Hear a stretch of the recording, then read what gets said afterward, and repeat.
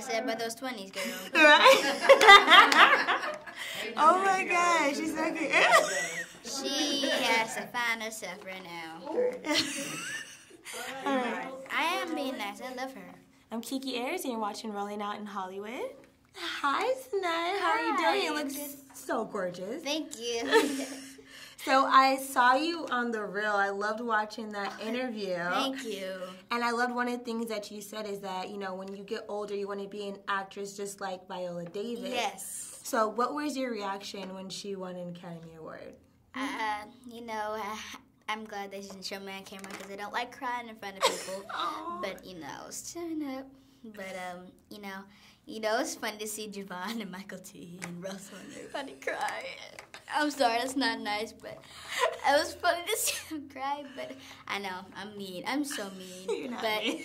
But yeah, I was just like, oh my gosh, that just hit me when they said, because funny story, before her category, I actually went up to her and I said, "Hi, Viola, you ready to win your Oscar?" Oh, okay. And then Denzel was like, "Oh, okay, right away, she already knows." But yeah. I love your Denzel impression, by the way. Oh, yeah. And then he's always doing this. He's always laughing and smiling. He's just, but yeah. I love that. So it's Women's History Month, of course. It is. How exciting of a time is it for you to be a young black woman? You know, to know that I'm a young African-American woman, it's actually really special. Yeah.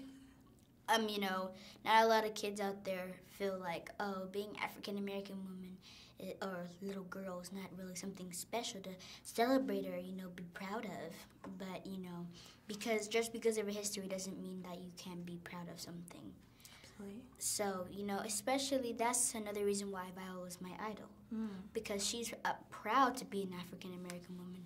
She, you know, she's, especially Octavia, and all those other women, Taraji, Janelle, they are actually happy with who they are, and they're true to themselves.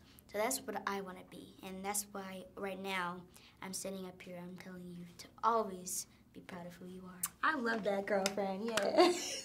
So you had an amazing year, 2 amazing movies, Yes. Hidden Figures and Fences. Where do you go from here? Like, what is next for young Sinniyya? Well, I'm about to go to New Mexico Okay. to shoot Fast Color with Gugu Mbatha Raw and Lorraine Toussaint.